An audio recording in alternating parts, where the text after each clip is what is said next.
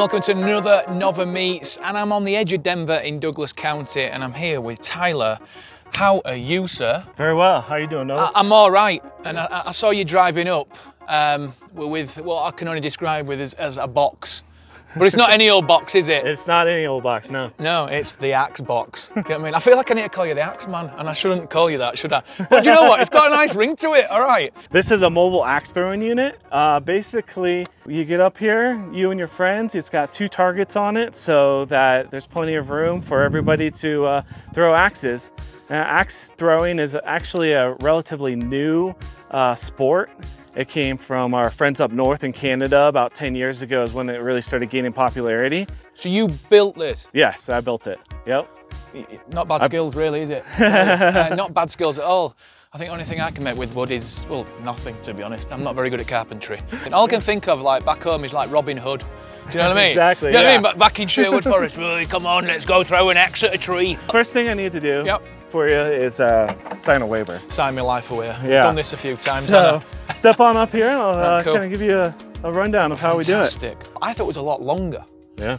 But it's a lot more compact. I kept the length of the trailer to a manageable size to make it easy to maneuver, to bring into different properties and community events and stuff like that. 20-foot trailer, and really you only need about 12 feet, this line right here, to throw at. You got 10-foot ceilings so that the axe will have room to go up and over.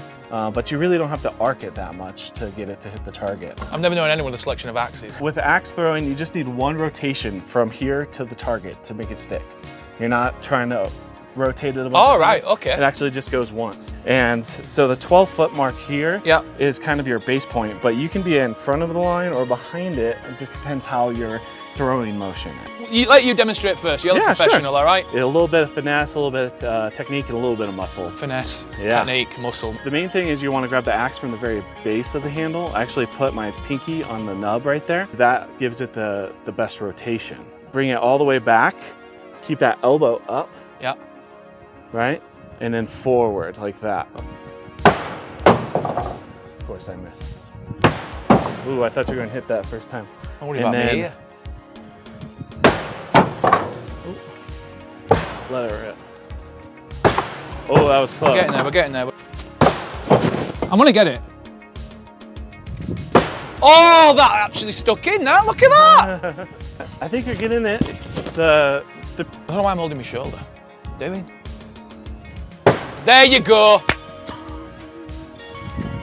So how long did it take you to make this then, Tyler? From start to finish, I kind of came up with the idea. It was probably 2 months to figure out all the insurance and get that lined up, you know, start building, figure out the different ideas. I tell you, it's a lot harder than you think. It's all about just let the axe, the weight of the axe do the work. Yeah. Right, listen, I've had my warm up. I want to play a game now. You want to play a game? Yeah. Okay? Yeah. You must have some games up your sleeve. Absolutely. You know, pretty basic is just keeping score. Yeah. Everything just like a dartboard. It has points associated with it. Okay. So, you know, let's do a round of 10. Your bullseye, the red, is 5 points. 5, okay. The middle ring is 3. 3. And the outer ring is 1. 1. Right, let's play this game. Let's do it.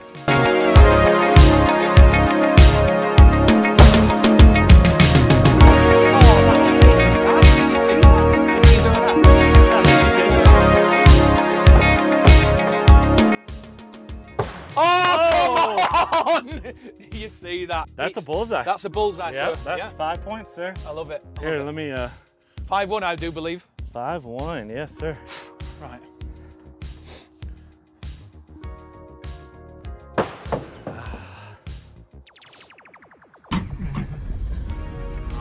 Oh, it bounced off. It bounced off like a tennis ball.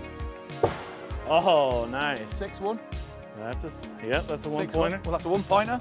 6-1. 6-1. Tell you what, if you've had a hard week at work and stuff, or, you know what I mean, you're a bit stressed or frustrated, it is a really good release. Office parties need these. We're going to switch targets. All right. See, throw number 7. Number 7. Oh, nice. Come on. Wow. Oh. You You might see me on a one wheel, but I tell you now, I'm good with an axe. Last round. Come on, let's make it a good one. So you actually have your hammer, the top of the axe head right there is what the indent. Yeah. And what that means is that it over rotated. Either take a little step forward or throw it maybe a little harder. Right, last one, make it a good one. Wow!